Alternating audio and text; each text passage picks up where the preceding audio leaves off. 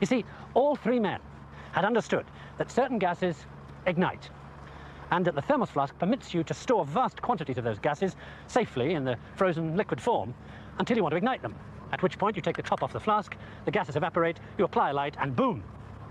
Now, two gases do that better than any other, and it was Obert's assistant who put them together most efficiently.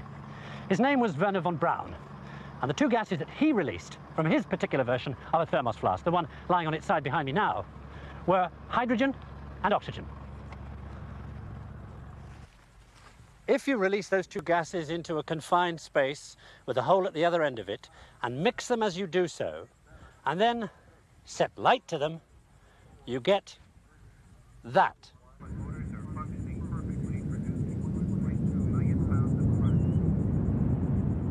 Destination, the moon or Moscow.